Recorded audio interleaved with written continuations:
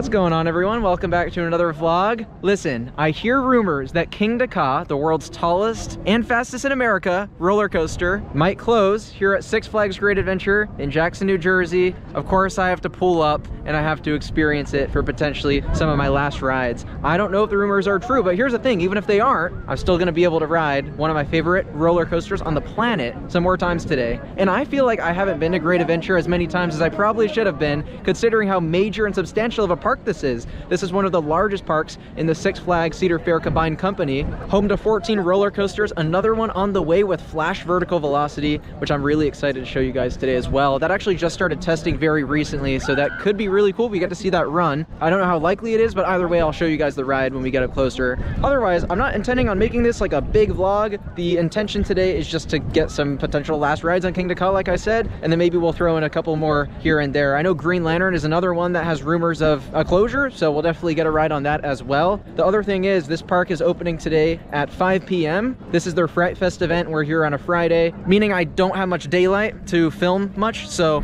I'm not sure how that's going to turn out, but yeah, like I said, just going to do a couple of rides. It's going to be a fun time though at Great Adventure. I'm really looking forward to this. I'm also joined with Sam, Wooden Warrior Girls here. Hi.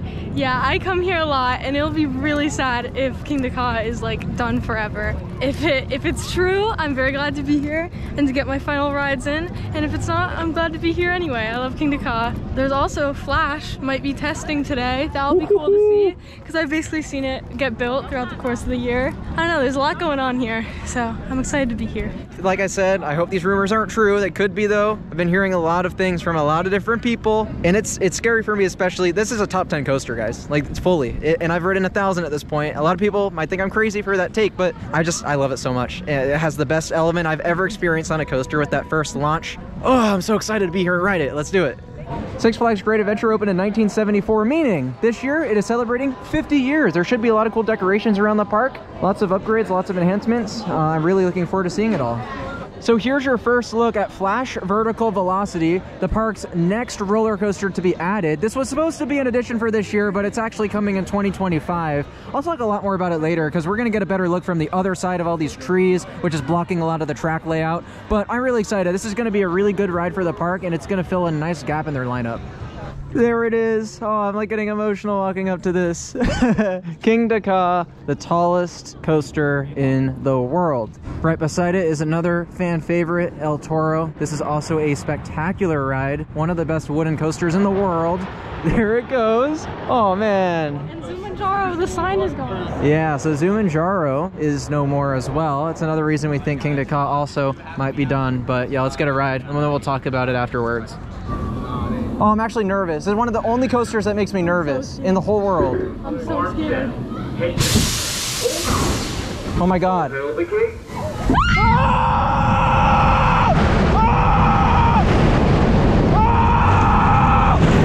my God!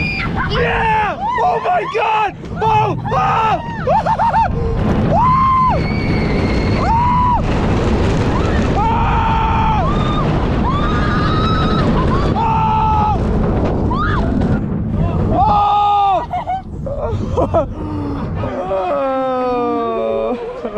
I'm gonna be really upset. I'm gonna be really mad if that closes.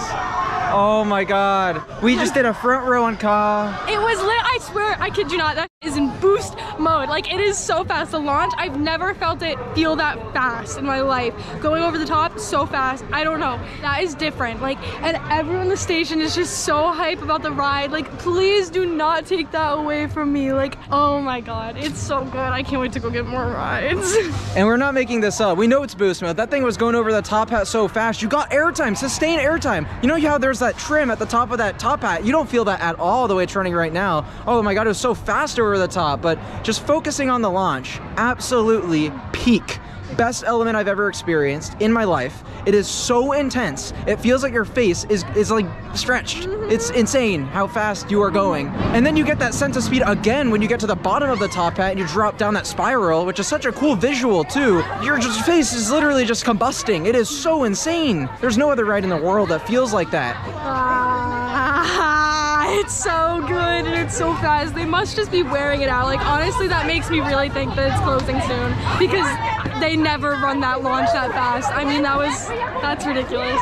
Like, hands down the best ride I've ever had on that. That's why it's a top 10. If you don't believe me, do it in the front. It is absolute perfection. Also, a question you may have, why is that closing soon? Well, it's a great question. This coaster, it's very expensive to maintain. This has a hydraulic launch. There's not many left in the world. Intamin does no longer manufacture them. And you've seen hydraulic launch coasters around the globe disappear. We have one back at home, Accelerator at Knott's Berry Farm, which has experienced so much downtime throughout its life. You have Top Thrill Dragster at Cedar Point, or should I say had. That's no longer there anymore. It's now Top Thrill 2. The park refurbished it and they added LSMs, which is a more reliable type of launch, but the ride is completely different now. That ride, that whole project has been a flop. It has not done well for the park at all. The coaster has barely been operational since the refurbishment, which tells us that they're not going to be doing that again on Kingda Ka. They're probably just going to scrap it if it closes.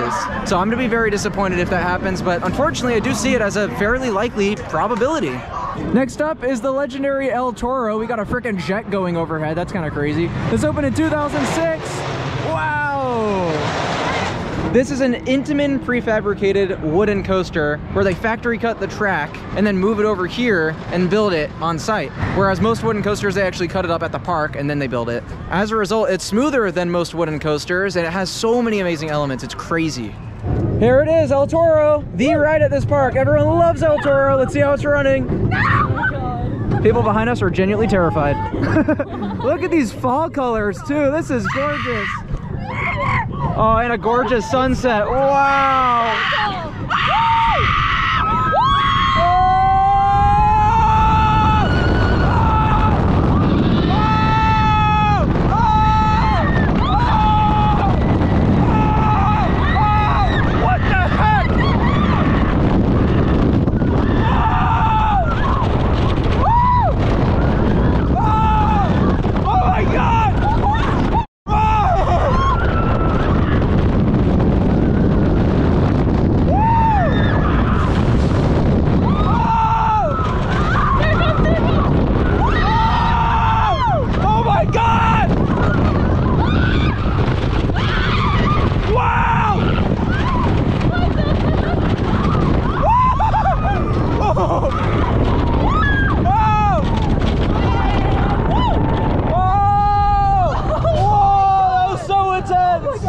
Oh my god, this park just has two absolutely lethal rides. Like, that was so insane. I don't know how it's been aging ever since the retrack they did a few years ago.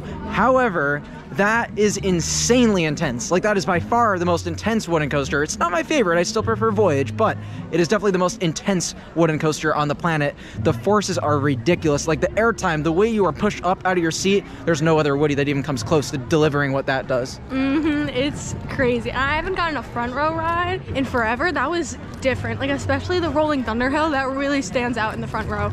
And like the drop, I don't know, like everything, just the way you get pushed over. And it was a little rough, but honestly not as rough as I've experienced this year. The front isn't bad. The front is really, really good. Highly recommend the front on that. People talk about the back, they don't talk about the front.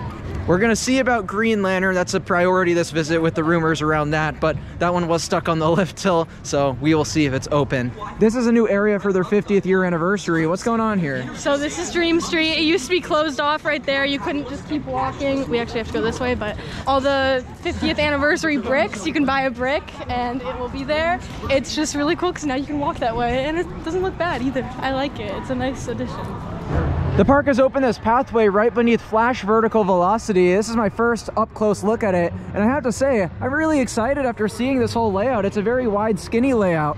So what this is it's the first Vekoma Super Boomerang in the country. There's only one other one out there in the world in China, which of course is a ride that most of us will never get to experience. So it's really cool that they brought this layout to the States. I believe this was actually supposed to go to a different park, maybe in Asia, and the park bought it for a cheap deal after that was canceled. I'm not totally sure, I can't confirm that or anything, but nevertheless, Flash looks really, really cool. I'm super excited for that, especially that roll. So yeah, unfortunately, this was supposed to open in 2024, and that never happened. It was postponed to 25, which is a shame given the fact that it is the park's 50th anniversary, but we can peek over here. You can get a real good look at all the layout. I definitely do think this will be one of the better coasters in the park. And actually really exciting news is it has been testing the past couple of days, so I don't know if we're actually gonna see it, but even if we don't, it's really cool to see this thing in full. Since this was postponed, you can at least expect it to open in the spring, and hopefully by opening day as well. Here's our next ride. We've got Nitro, a Bolliger and Mabillard hypercoaster that opened in 2001. It's amazing just how many massive coasters this park has, because this thing is 230 feet tall and it's not even close to the tallest in the park. This is a really fun ride, lots of airtime on this. It'll be nice to do it again. Might be a little dark, but this will be cool. It's basically sunset. It's fun. Wow, we're on Nitro. You can't be so real with that lighting. Oh my. Oh, wow. Walking in.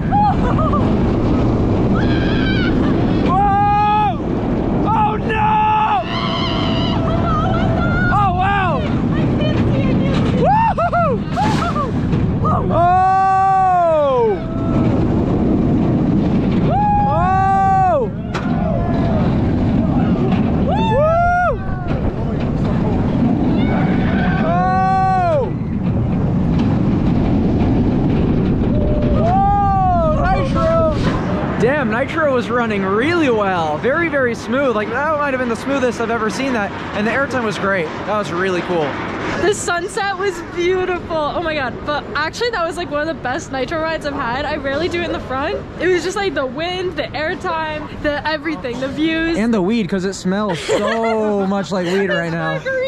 I do hope it gets a repaint soon, but at the same time, like, it's just such like a classic. Like, it's kind of nostalgic. Like, I love it. I love it. I've always been team front row on B&M Hypers. Every single one I've ever done, front is the best. That's just my opinion. It just is. It's just the way it is.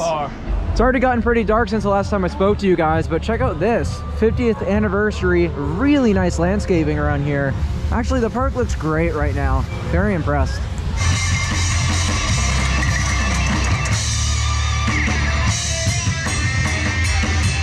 Oh man, really cool entertainment just walking around the park. This is a really cool event.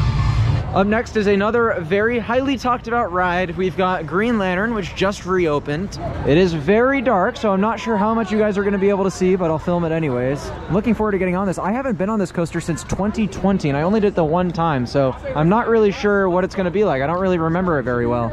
This coaster opened in 2011 at this park, but previously, before that, was at Kentucky Kingdom as Chang, where it opened in 1997. So it's had quite a long life at this park, and the rumor being is this might be removed as it sits right next to King Ka, and then they can replace it with something massive. The popular rumor right now is a Bolliger and Mabillard Giga Coaster, which I think is like one of the few options that they could do that would actually be worthy of replacing these two. Absolutely enormous layout too. This has 5 different inversions on it.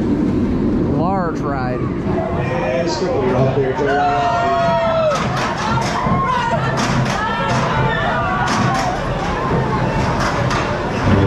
Here's a night ride on Green Lantern, the soon to maybe be defunct stand-up coaster at Great Adventure. Wow, this looks crazy at night. Oh my god, this is a movie. Whoa! Whoa! Whoa! Oh wow! Whoa! Oh!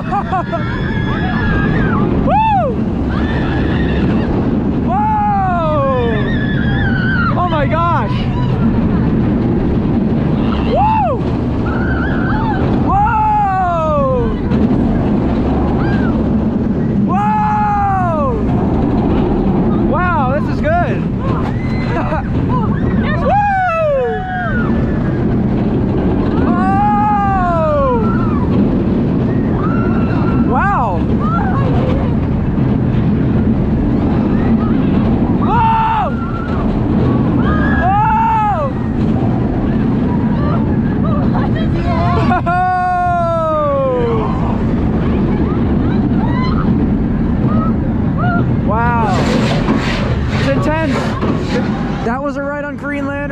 was actually really fun.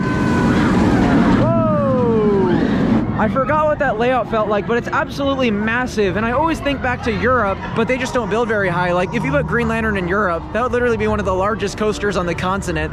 But honestly, no, that was a really, really fun coaster. I did like it a lot. You have to give yourself a little bit of wiggle room on your legs so that they're not stiff and therefore it's not super uncomfortable. I didn't do it and I hated it. Yeah. I don't really like this ride ever, so I'm kind of glad it might be gone. I think it's a good layout. It's not bad, but I hate standing up.